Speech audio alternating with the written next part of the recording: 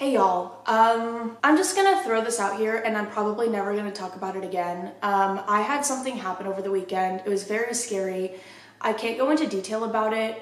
I'm not home. I was supposed to move. That got delayed for an unrelated reason. So this is my current empty place, my emergency empty apartment. The lighting is really bad. Everything about this is really bad. The echo is going to be horrendous. But we're just gonna proceed like everything's fucking normal because I'm back and I have more Glitch in the Matrix stories that I'm so excited to read. This is a continuation of the last video because the article that I picked out had like 100 stories in it, so I can probably get 4 videos out of it, if not more. I'm gonna hop into it because I need the distraction and I genuinely love these stories. I'm gonna try not to talk too loud so the echo's not so bad. When I tell you this place is fucking empty, I mean it. I have a couch and a mattress on the floor. So we're on 25. This says, we were in the same vicinity without realizing it. When I was little, 6 years old, my parents took us to Disneyland in Florida. We went to go watch one of those shows with the parrots. During the middle, I had to go to the bathroom, so my mom took me and left my dad and my sister to watch the show. When we came back, the entire stadium was empty, so we thought the show ended and we went back to the bathroom area to find my dad, thinking that's where he must have taken my sister since it's the only bathroom station in the area. Sat on the bench, waited for 2 hours before my mom gave up. This was pre-cell phone. The only remarkable thing during this time was that one of those iguana lizard things was fighting a squirrel behind the bench and I watched with great joy. I actually remember this. Did some other stuff, then went back to the hotel room to wait for them. The entire time my mom was so annoyed at my dad, saying it's so irresponsible of him. A few hours after we got back to the hotel room, my dad and my sister, who's a year younger than me, came back and obviously they started arguing, both saying they were waiting for the other at the bathroom. Me and my sister, on the other hand, started telling each other about the lizard and squirrel we saw fighting. Apparently, both of us saw what happened from the same vantage point on that bench. Williams is using the litter box, and you can hear everything in this apartment. So I'm gonna wait a second. My parents stopped to listen to us and asked us to clarify. We both saw the same lizard, same squirrel fighting from the same point on the bench. It was one of those inexplicable occurrences, but they didn't give it further thought until me and my sister brought up remember that time we saw the lizard and squirrel fight? And my mom was like, yeah, that was a weird day. I just don't even understand how you were at the same place, but you were like in a different time zone or something. Oh wait, I guess I skipped 25 because I've read some of these past it. I think it was just longer, so I skipped it because I was getting towards the end of the video, one of the short ones. Okay, 31, I guess is where we stopped, just stopping for gas. My boyfriend told me this once and his sister and mom confirm it. He was driving through Texas on his way to visit relatives. It's dead of night on a tone lane highway in the middle of nowhere. Hasn't passed a gas station in a while and his tank was getting low, so decided to fill up at the next available station. After a while, he rolls into a small town. There's a lit up diner on the right and local gas station on the left. All the lights are on and cars filling up, so he figures the place is open. It seems to be exceptionally busy for this time of night, but he really needs gas, so decides to wait in line to fill up. There's only 2 cars ahead of him, so it shouldn't take that long. At this point, his sister wakes up in the back seat. What's taking so long? It's been like 10 minutes and not one car has moved. Then all of a sudden his sister blurts out, none of the people are moving. Sure enough, the people waiting in the cars, the people filling up, the cashier, and people in the convenience store, none of them had moved since they pulled up to the station. His heart is racing at this point, but he pulls up to get a closer look. Sure enough, every single person at this gas station is a mannequin. Basically, they peeled out of there and never looked back. I wish they had taken pictures because I would have loved to see it. No, that just gave me like the chills. That's terrifying because why? And it seems like it's like I don't know. I'm thinking of something really sinister. We're gonna move past it because I really don't like that one. Voices in the Wilderness, which I'm also not gonna like this one. I'm from Finland, and that's also where the things I'm about to describe to you happened. This was some years ago, pre-cell phone GPS era. It was the end of summer, and myself and 2 friends were on a camping trip way up north in Lapland. Mosquito season was over and the weather was cooling down in anticipation of the coming fall. The 3 of us had packed food and gear for a 10-day trek. The car we arrived in had been left at the parking lot of a visitor center. This happened within the premise of the, I'm not going to be able to say this, Urho Kekkonen National Park. I don't know why that was the part I was like, National Park. A 985 square mile stretch of wilderness near the Russian border. The terrain there varies greatly from treeless and semi-mountainous to dense forest of spruce and pine and dwarf birch. There are lots of swamps. Seeing reindeer is not uncommon, and some nights you might hear wolves in the distance. You can run into a bear or a wolverine in this place, but of course, normally they avoid people. We mostly camp in a tent, but some nights we use shelter in simple huts provided for travelers free of charge. The trip had lasted 5 days. We were at the furthest of any kind of civilization we were going to be on the particular outing, truly in the middle of nowhere. There really is nothing there. There are no villages, towns, or industry. The place is a national park after all. Seeing other hikers happen from time to time. You'd see some people in the distance maybe. Very rarely would you come face to face with anyone. So, in the middle of our trip, we were camped in a small clearing, woodland extending around us for a considerable distance in all directions. It was already dark, we had eaten our evening meal, and all 3 of us were jammed in our only tent. It was a bit cramped, but we fit. We took turns carrying it during the hikes. We're exchanging some jokes and crude humor in the dark like guys in their 20s do, and about to sleep in our sleeping bags. When we quieted down, we began to hear it. Talking. And the sound of machinery. Given our location, this was profoundly weird. We camped in a tent because there were no huts nearby. Maybe there was another camp somewhere near us? We couldn't quite make out what was being said, but it was a human voice, no doubt about it. But nothing really could explain the sound of heavy machinery. It sounded like an excavator or a tank, something big, powerful, and really not too far away. Combined with the sound of talking, we thought construction yard, but at that time of night, in an unpopulated, protected nature reserve, we got out of our tent. It was cold and pitch black. The campfire had some coals still glowing. We took out our flashlights. My 2 buddies have always been a lot braver than me. The sound was clearly coming from the north, maybe half a kilometer away. I wish I knew what that meant.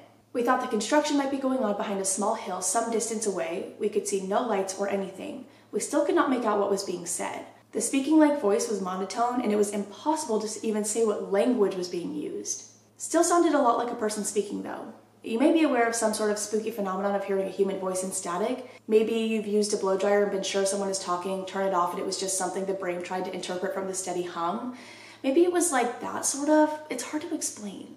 The machinery-like sound continued, not loud, but you could sort of make out the powerful engine, at times accelerating / adding power, and at times idle. My 2 friends resolved to go find out what was going on.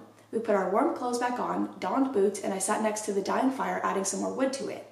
I would stay at the camp while my buddies left to check out this mysterious construction yard in the middle of nowhere in the Lapland woods. So there I sat. The guys took out their maps, took a compass, heading and left, and I could hear them make their way through the forest, see the light from their flashlights. Then they were gone. The weird sounds continued, unaltered. They were gone 15 minutes, then maybe 30, then the better part of an hour. It was odd. Judging by the volume of the sound, they should have reached it, checked it out, and been back already. I added more firewood and tried to make out what the person was saying, but it was too tinny and obscure. The guys had been away for over 2 hours. I figured they had stayed for coffee with the construction guys or something. Then the sound stopped. Just like that, it just ended, all at the same time. The engine sound and the voice both just quit. It was silent. I waited for another 30 minutes, very worried now that something had happened, that maybe my friends were lost. Should I go try to find them? I shouted their names several times and built the fire pretty big. I was scared shitless when suddenly I saw the flashlights of my friends. Apparently they were returning in a hurry. The guys got back to camp, out of breath. They told me the following. They had followed the sound beyond the small ridge in the distance. There was nothing there, and it seemed like they were not getting any closer to the source of the sound. They had to stop every now and then, be quiet, and listen to it to be able to walk towards it.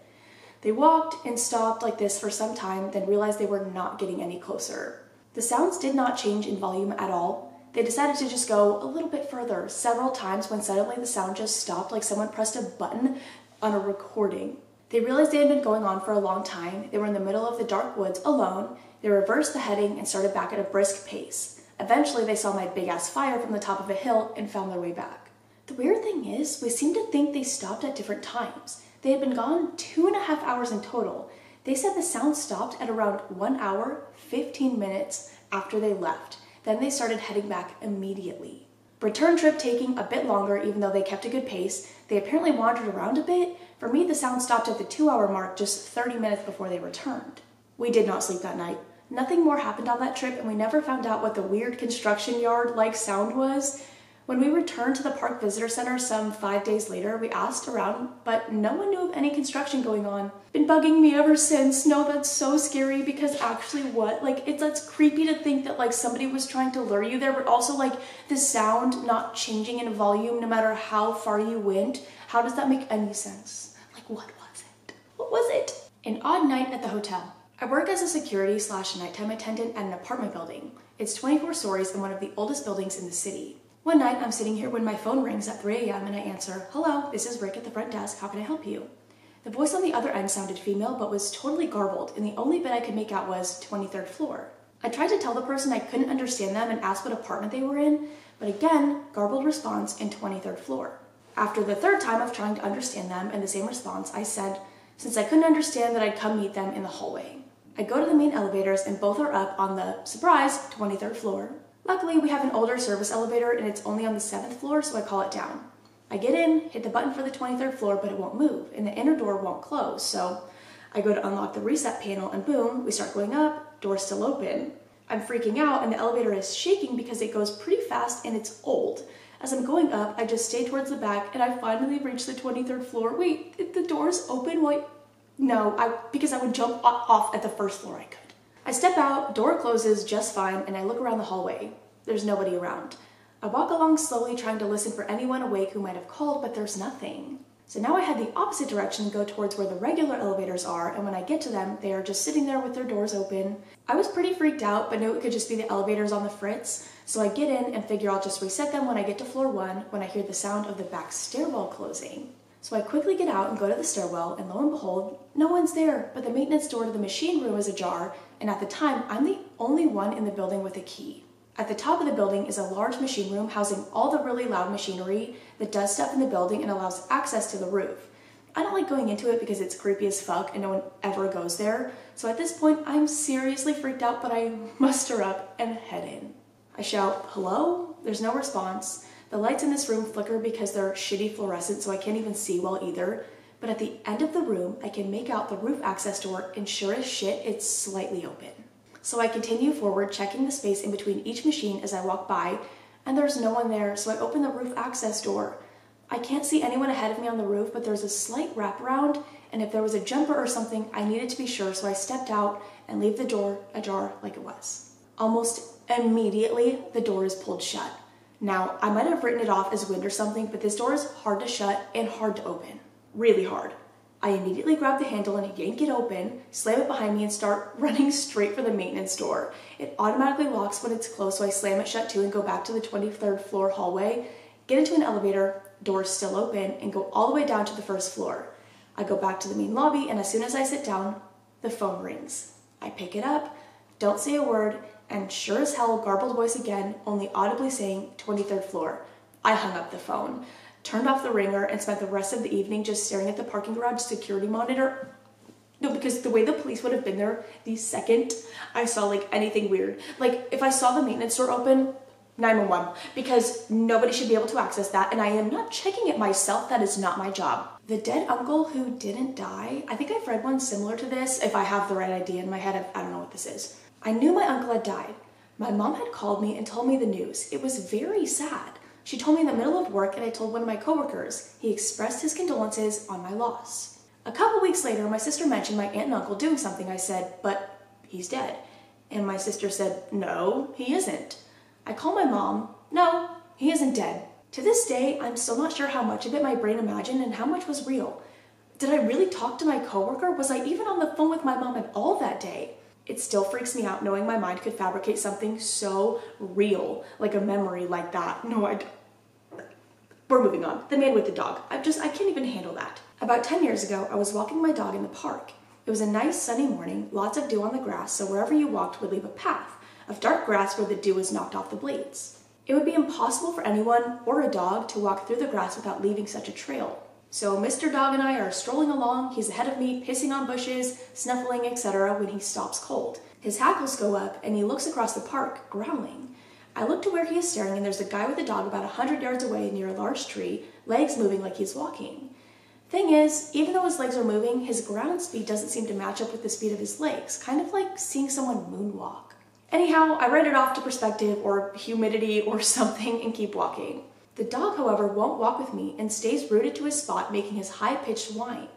I walk back to the dog and look over to where the guy was, and he's still in just about the same spot, still moving funny. So I decide to check out this odd-walking dude.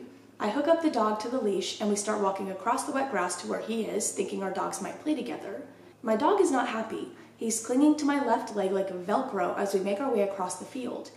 As we progress, I notice that it appears the guy's actually walking away from me, as I don't seem to be gaining on him. At this point, I still don't think anything is odd until I get to the place where I first saw him, the large tree. I look down at the ground and I see this almost perfect circle about 10 feet in diameter of dry, dew-free grass. Thing is, there are no footprints leading to or from this circle. The dog, on the other hand, is flipping his shit and is looking at where we just came from. I look up and see that guy isn't ahead of me anymore. He is back on the other side of the grassy field and is standing just about where I was standing when I first saw him. He has a dog. He's staring at me. He hooks his dog to the leash and starts walking towards us. Needless to say, I freaked out and we cut sideways out of the park and down to a populated street. I kept looking back but didn't see him or his dog again. So it was you coming at you?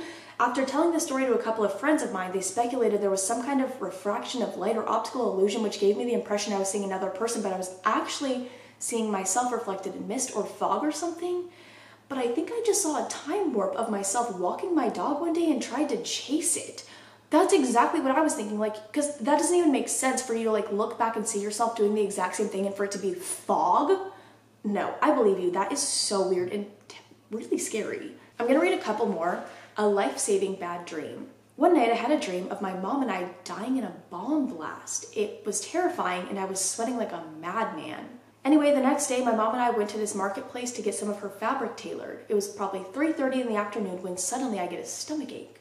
I started to cry and whine about how bad my stomach was hurting. My mom finally gave up with my whining and took me back home. Back home, I was suddenly feeling okay and went out to play with my friends. My mom thought I was probably pretending to be sick just to play with my friends, but when I returned, she hugged me tightly and started to cry. A bomb had been detonated in the same marketplace we were in 1 hour ago, and the freakiest thing is that my mom tells me to this day that she believes I actually saw the man who placed the bomb and started to cry, but I don't really remember. Oh my God. I actually have no words for that. Oh my God. Okay, a call from a friend. I was a total idealist back in high school, so when choosing a college, I chose to go somewhere none of my friends were attending so I could strike out on my own in a finding myself sort of way. Well, I ended up making a few really close friends my first semester. I mean, these guys became like family to me in a matter of months. One day during winter break, one of those guys, my buddy Kimbo, had gone back home to visit family and friends, and on his return trip to our college, he hit a bad patch of ice and got into a car accident and was killed. It hurt like a son of a bitch for a long time, and I still think about him all the time, but anyways, a few weeks after Kimbo's accident, me and the rest of the guys were getting back from a party off campus, and we were standing outside of our dorm building smoking a cig. I felt my phone vibrate when I pulled it out, and I saw that I was getting a call from Kimbo's phone. Dumbfounded, I showed my friends the phone quickly and then answered. When I picked up, it just went directly to his voicemail, which played the same message it always had. It never happened again, and we never really talked about it, but for me it was one of those someone's looking after me moments. I hadn't been doing very well after his death, but seeing his name show up on my cell phone screen one final time made me feel a whole lot better for a time and really helped me get out of the slump I was in. I have no idea how his phone could have possibly called me, and I doubt I will ever, but this was one of those glitch in the matrixes that I'll forever be thankful for. Rest in peace, Kim, but feel free to call again. That makes me I have tears in my eyes. It makes me literally want to cry. We're gonna read one more. This says Into the Future. When I was a teenager, I had two really intense dreams one night. The first one was about an online friend of mine calling me to say she had broken up with her boyfriend, and I sang a few lines of Seal's Don't Cry to her over the phone. The second dream was finding a real-life friend's dead body floating in her bathtub. I didn't think anything of it until I logged online that evening and the online friend came online to tell me her boyfriend broke up with her. I don't want to know if the second dream is real. I immediately asked her if I could call her, and she said no. I remember thinking that it meant something, like I could change it. Not long after, my phone rang, and it was my real-life friend from the dream calling me. I was completely freaked out at this point, but just talked to her normally. She was just talking about school and shit, up until I realized I heard a splash in the background. I asked her, "Are you in the tub?" And when she said yes, I felt like my heart had stopped. I asked her, "What did you do?" She didn't answer me right away, and then after a very long pause, she told me she had taken an entire bottle of pills and chased it with mushrooms and vodka. She had gotten scared waiting for it to hit her, so she called me so she could hear someone's voice. I hung up and I called 911. By the time they got to her, she was unconscious but alive. Today, she's a mom to a beautiful little girl and she's okay. What the? I'm so glad you were there.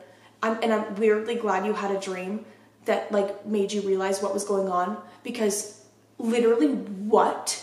Oh my God. Well, that is all I'm gonna read for now. I hope you guys enjoyed. I'm really praying. I was trying to read like quietly, and I hope that that didn't like ruin either one, the vibe of the video, or two, like I hope the echo isn't so unbearable. I'm really sorry. It should only be like this for like a couple of weeks. But if you guys have any weird glitch in the matrix stories you want to share with me or the community, I'll have my separate link down below. I'm gonna go. There will not be any rambling at the end of this because the only thing I have to tell you guys about is something I cannot tell you about. I can't tell you about. All right. So I'm gonna go, but I love you guys. I do want to say though really quickly, like, sorry if I like freaked you out at the beginning. I don't even remember what I said or like how I said it. I'm safe and I'm fine. I just am gonna be in like a weird situation for a little bit, but it's okay. But I love you guys so much. I will see you in the next one. Bye.